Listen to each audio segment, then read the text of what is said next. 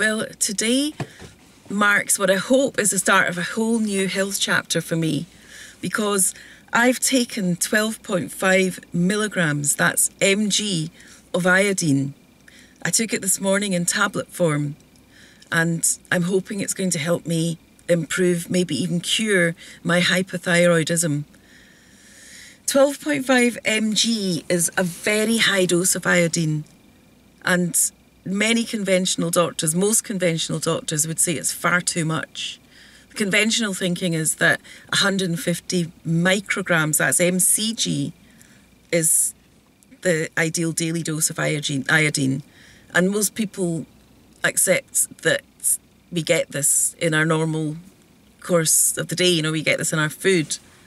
But there are many problems because iodine can be depleted by other chemicals such as bromine, and it seems that many people are deficient in it. I think tests have shown that people have 50% less iodine today than they used to have.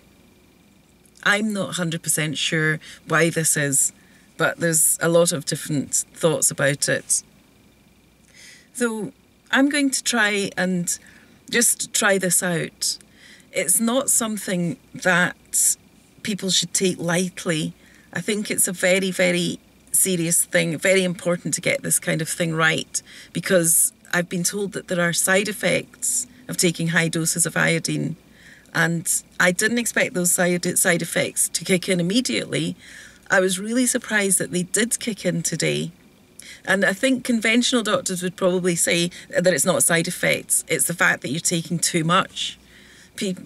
I know I've spoken to many people before I started actually doing this, and the thinking seemed to be that the conventional thought is that if you take even just a slight amount above the suggested dose, then you can push yourself, you can actually increase the hypothyroidism instead of improving it. But you need to get the dose exactly right, and it's really a small dose. You know, there's been a lot of recent medical research by certain doctors to show that this actually might not be the case, and they believe that high doses of iodine, more than 50 mg a day, maybe up to 150 mg a day in certain circumstances, could be beneficial. So those doctors are mentioned in this book, which is called The Iodine Crisis by Lynn Farrow. It's an excellent book. Lynn, at the end of it, she discusses the iodine supplementation protocol, which was announced at the October 2007 iodine conference by the physicians Guy Abraham MD, David Brownstein MD, and Jorge Flechas MD. Apparently, they've treated thousands of patients with iodine supplementation, but they don't say that you should just go and take any old iodine, you know, ram it down your throat and that's it. A, it's got to be the right kind of iodine, and B, it's got to be, you should take it along with it. You should take companion nutrients, because these companion nutrients will help ease the side effects. And certainly from what I've gone through today, I think that's the case. So the type of iodine that is recommended is either Lugol's solution, and that's not a brand name. Lugol was a chemist in Victorian times, I think the 19th century, who discovered this particular type of iodine, and it's just topically painted on. You can drink it as well, and very, very, you've got to really get the dose right.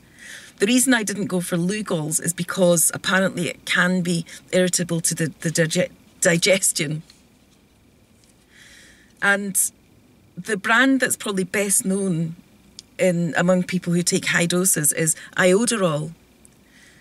That is an American brand, and I had read that there's an alternative brand that's easier to get in the UK. Apparently you can get Ioderol in the UK, but I ordered this brand last week. So this is the one I took. It's Iodo RX. I don't know how you're meant to pronounce that. it seems to have exactly the same formula as the iodoral. It's 7.5 milligrams mg of it is potassium iodide in each tablet, and 5 mg comes from iodine. So you've got potassium iodide and iodine together. And I understand, I might have this wrong, I'm not an expert, but I understand that the potassium iodide is important to help your body absorb the iodine. So the dose, each tablet has 12.5 mg. And apparently the recommended way of taking this is to take 1 tablet a day for a week, then take 2 tablets the next week, 2 tablets each day the next week, and you build up to 50 mg a day, which is 4 tablets. So I'm just going to see how it goes. These tablets are brown and speckled. It was quite easy to take, actually. It's not too large. There, you can just see that. And I took this first thing in the morning because I'd been told that if you take a large dose of iodine in the evening, it can disturb your sleep. The companion nutrients, which I actually didn't take until later in the day because I really didn't think there'd be a strong effect initially from this. Companion nutrients are vitamin C, 3,000 mg a day, 300 to 600 mg of magnesium oxide, which I didn't take because I eat a lot of greens. So I think I probably get at least 300 mg of magnesium oxide every day.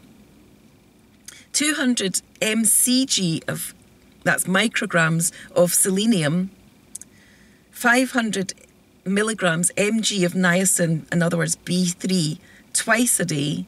I haven't taken any of that yet. And you're advised to start lower on that one because it can lead to a hot flush. 100 mg micrograms of vitamin B2 3 times a day, and half a teaspoon of unprocessed sea salt added to the diet, and a quarter teaspoon of unprocessed salt in 8 ounces of water twice a day. That's to flush out the toxins.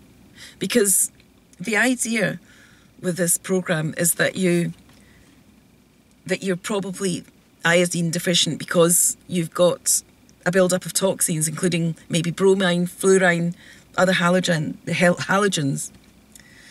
And you need to flush these out. That's what causes the side effects. And what happened with me today was that I took the tablet. I didn't really feel much difference. I think I noticed an increase in my pulse because I've been taking my pulse a lot because I think I've got hyperthyroidism. And later on in the day, about 11:30, I started to feel a bit trembly, a bit wobbly. And about an hour later, I got a slight feeling of nausea. I ate my lunch, but I like green smoothies. So I always have 2 green smoothies. They were fine. I loved drinking the green smoothies, but I didn't want any solid food. I just wanted liquids. So I had a cup of peppermint tea. I just felt a little bit queasy, not overly queasy. In fact, about 2 o'clock, I had a little bite to eat, just a few nuts. I felt tired, actually. Usually I don't feel sleepy tired during the day, but I did feel a bit tired today. And at about 5 o'clock, I decided to go and buy the vitamins that were recommended as the companion nutrients because I thought that might help. Just before I did that, I did the salt loading protocol. So I had a quarter teaspoon of salt dissolved in water. Just ordinary salt, in fact. I misread it, and I made a mistake. Should have been sea salt. But it immediately did make me feel better, actually. Maybe it just helped settle my stomach. And after that, I had some water because the idea with the salt loading protocol is that you want to flush out the toxins. So once you've got the salt into your system, you need to then drink a lot of water. And then I took vitamin B2. I didn't take the niacin, I didn't take the B3 because I didn't want to have possible flushes. I thought it was quite a lot to take in the evening. And I also took about 1,000 mg of vitamin C. And since doing all that, I felt much, much better. So it was interesting. That's my first day anyway. So I'm going to see how this goes. What I'm interested in this book, it's full of personal case histories from people who have been doing this iodine protocol. And I think all of them are incredibly positive. It seems to have helped people with all kinds of symptoms, particularly hypothyroidism and breast conditions, fibrocystic breast disease. But all kinds of conditions seem to have been relieved. Psoriasis, eczema, even hearing loss was improved, apparently, according to these case histories. But one thing occurred to me, and that is, if someone had a bad experience with this, would they be in this book? I just don't know. Would someone have actually written, because some of them were taken from various websites. I just wonder whether there are bad experiences that haven't been reported. I know that there are side effects that people have really suffered with side effects. I know that. But most of them in this book persevere to the end. So I'm going to try it anyway for myself. And I will report back on my progress as I go on.